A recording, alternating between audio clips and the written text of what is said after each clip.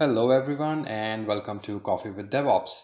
My name is Deevanshu and today I want to share my views, recommendations and tools to show how Oracle database and technologies can be a significant contributor to your DevOps strategy and overall application development lifecycle.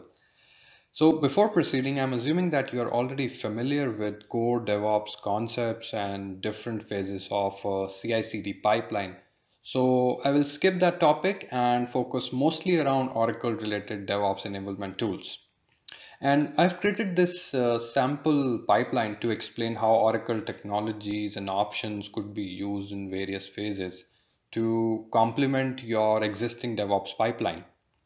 Also, in this pipeline, I have used Jenkins Automation Server as a core automation engine, which overlaps between various phases of the CI/CD pipeline and integrates these phases using different plugins. Okay, so let's begin with first phase of this pipeline, which is code or source code management phase. Now, in this phase, basically, we are writing or generating source code and managing, tracking, and versioning changes made to our source code throughout the application development lifecycle. Source code could be an application code written in any programming language like C, C++, Java, Python, etc. Or source code could be a database code written in the form of some DDL, DML, or database commands used to define and modify our database schema and its objects. While application source code files are managed through source code and version management tools like Git or GitHub, SVN, Bitbucket, etc., we need a similar mechanism to track, manage, and maintain versions of database source code as well, which is used to build and modify database schema and underlying objects. So we can use Oracle SQL and Liquibase open source tool for database source code management, versioning, and tracking database changes. Some people even call Liquibase as Git of databases, and even I would agree with this statement. So Oracle's SQL or SQL Developer command line comes with out-of-the-box integration for Liquibase. So you can continue to use your existing SQL statements, DDL or DML commands with SQLCL. All changes made by you through these DDL or DML statements are captured in background by Liquibase and recorded by SQLCL in a correct sequence and dependency order in a XML file called controller.xml. So SQLCL with Liquibase working in background will continue to update this file as and when required by database developers or whosoever is responsible for maintaining database schema or object versions. This is very similar to what application developers do when they commit a change to a Git repository. Okay, so this XML file is like a database source code file which can be included in your Git repository. So your application teams would now have an end-to-end visibility of changes performed in application as well as database by looking at single source of truth, which is Git in this case. So now you know that first place to start with your Oracle database DevOps initiative is database source code and version control management, which could be easily achieved through SQLCL and Liquibase. Now, before moving to next phase, I want to talk about ORDS or Oracle REST Data Services, which is another way to accelerate and contribute towards application development lifecycle.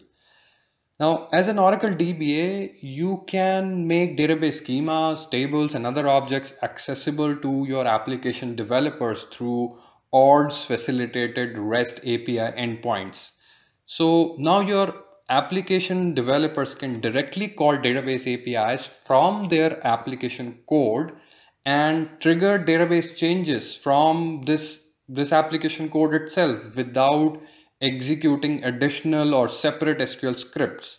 So by controlling data access through APIs within the application code, your application teams and developers would have better control and flexibility in managing these database changes. You can also create a quick data integration hub kind of application and explore many other use cases of ORDS and REST accessible data services.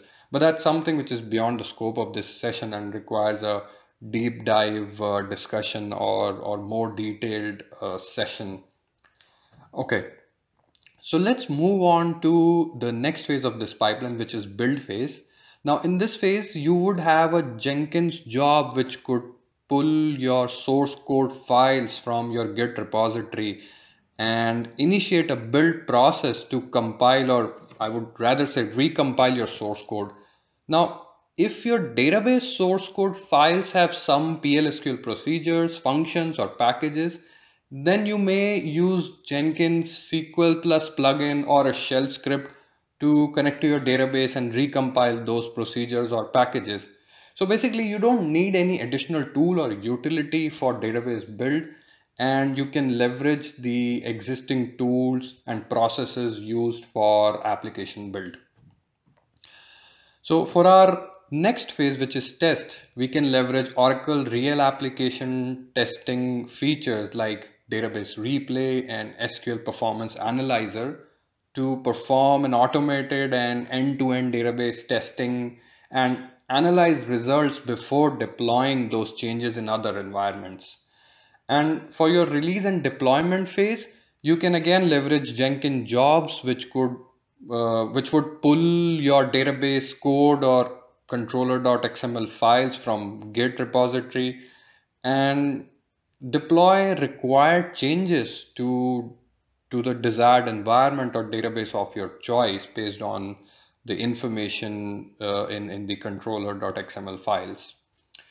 So for database provisioning, you can use Oracle database multi-tenant features to create a container style database architecture, or you can even use Oracle database Docker images if you want to leverage your existing container platform for deployments.